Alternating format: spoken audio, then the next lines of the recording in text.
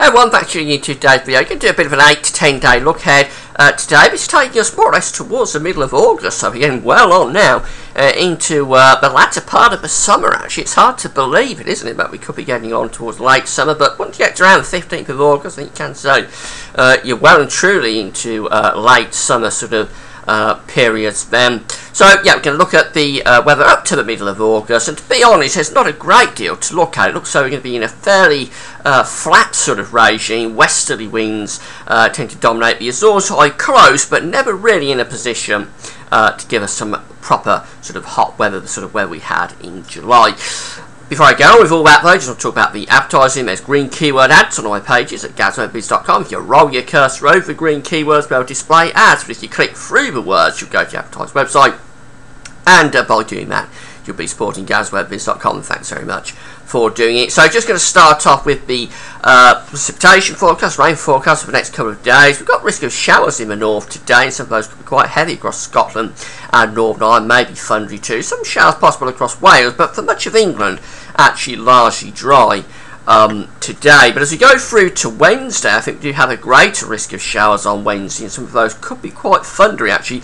Notice that very heavy area of rain just over the other side of the North Sea, over the low country. It's going to get very close to clipping in across southeastern parts of England tomorrow. I think it'll just stay over the other side of the North Sea, but right on the east coast, it could be a close run thing, but certainly very wet tomorrow for the low country. We're lucky we're not getting that hitting us. But generally it's a day of sunshine and showers tomorrow. They'll be more widespread than today, and there will be the risk of hail and thunder mixed in. And then showers again likely on Thursday as well. Maybe not quite as heavy or as intense as on Wednesday, but even so they'll be fairly widespread, and there could be some hail and thunder mixed in with those showers as well.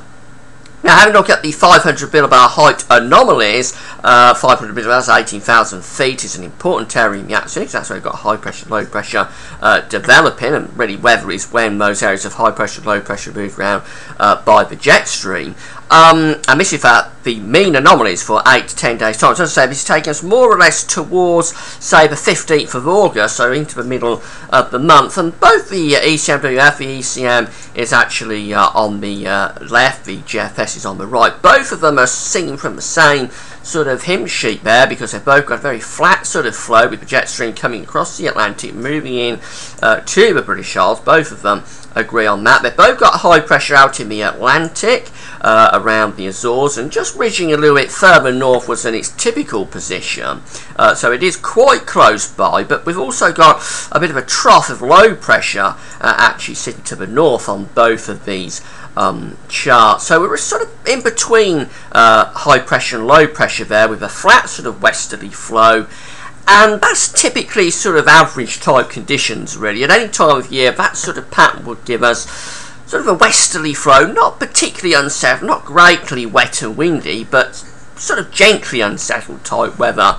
And the Azores high, while it's close by, and it is further north than it should be, probably never really getting into a position to give us a prolonged and extended spell of fine weather. I think the Manchester Ensemble from the GFS mod is showing this up quite nicely. Temperature ensembles first of all, the red line is where we should be. We see we're going to be generally around average through the coming period. Most of the members of the ensemble are staying around that red line, not really deviating much, sometimes going a little bit above, sometimes going a little bit below, but really we're staying around the seasonal normal in the upper atmosphere. And in terms of the rainfall spikes, well, we do have quite a few rainfall spikes there. Not big spikes, so I don't think we're looking at a deluge or a washout, but sort of gently unsettled type conditions, bringing rainfall through at fairly regular sort of intervals. So the high pressure never really giving us proper settled weather, but however, it is close enough to mean that those rainfall spikes are not particularly intense. We're not seeing deluges coming through, but sort of just rain coming through every so often. The ECMWF temperature ensembles for the surface, this is quite interesting, from the website EssexWeather.com. we can see that, again, we're going to be very much near north. Those temperatures are as we're looking at with GFS model for the upper atmosphere. These are for the surface temperature. Surface temperatures. We're going to be around the sort of 21, 22 degree mark throughout. There's 20 degrees just there, 22 degrees is just there.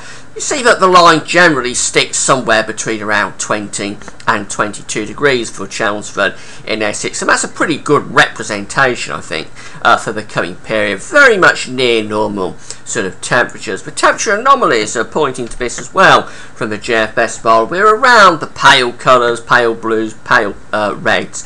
So again, temperatures not deviating much from the seasonal normal, very much average sort of conditions in terms of the temperatures. But the precipitation for the rainfall, it's shown that we're drier in the south, drier than average, near normal really for northern England and Scotland. Again, this is indicative of the fact that we have got the Azores High quite close. It's not really over us, but it is close enough to keep the south and the southwest in particular largely dry. But we'll still keep weather fronts coming through, so we'll still keep rainfall coming through at times. So have a look at the generic charts. Finally, this is GFS. First of all, there's the high pressure in the Atlantic. It is further north and west than the Azores. Of course, it's an omnipresent sort of feature around the Azores. It displays further north, so it is quite close. But generally, we've got a slack sort of westerly flow coming here, or a flat westerly flow, I should say, for the start of next week, Monday the 12th of August. So we go on into next week. We're going to keep those sort of conditions going, so through into Monday the 12th, and on into going through my pages aren't updating. There we go, we're updated to Tuesday the 13th. Now, not sure what happened there, but going through to Tuesday the 13th. Again, we've sort of got the Azores High ridging in across England and Wales. We're keeping more of a low pressure influence to Scotland. It's generally a flat westerly flow. It won't be a heat wave, but it'll be pleasant. It'll be near normal sort of conditions for the middle of August, which is quite nice, really. Of course, this time of year it's still summer, albeit getting on towards late summer.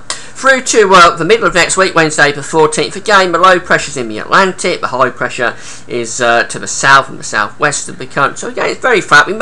We may be bringing a weather system through across the country, actually, through the middle of next week. And as we go through to the end of next week, maybe the suggestion there that we might be turning a little bit more unsettled, though still the basic idea remains, which is the Azores High out to the west and the southwest, the low pressure up to the north and the northwest, and a flat sort of westerly flow, keeping the temperatures very comfortable and pleasant.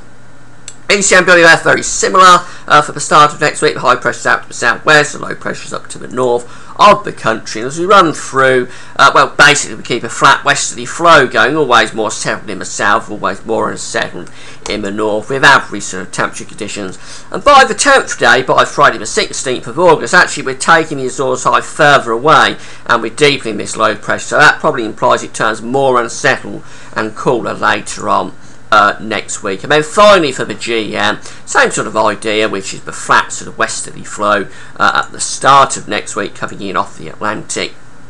Maybe more unsettled to the north and the west, drier to the south and the southeast. Very pleasant sort of conditions, not hot, but certainly pleasant, with temperatures near the seasonal normal. And again, the idea from the Canadian model is very similar to the ECMWF, which is that as we get towards the latter stages of next week, we may weaken that high pressure and push it back down more towards the Azores and deepen the low pressure to the north of Scotland. That could turn it more generally unsettled and cooler at the latter stages of next week. But so it's looking, I think we're looking at a really very typical sort of spell of weather. It's not going to be hot. We're not going to go back to the heat and the consistent dry weather that we had in July. But neither are we going to have a deluge and a lot of heavy rain. We're just going to have sort of average mid to late summer conditions, pretty warm, near normal temperatures really, and very pleasant. Unsettled at times in the north, less so in the south, but I think all places will get some showers coming through at least at times. And then maybe just generally turning more unsettled towards the middle of August, or just beyond the middle of August, but that's a long way off, I wouldn't take that too seriously. So all in all, a very benign sort of quiet spell of late summer weather coming up. That's it for now. Thanks for watching.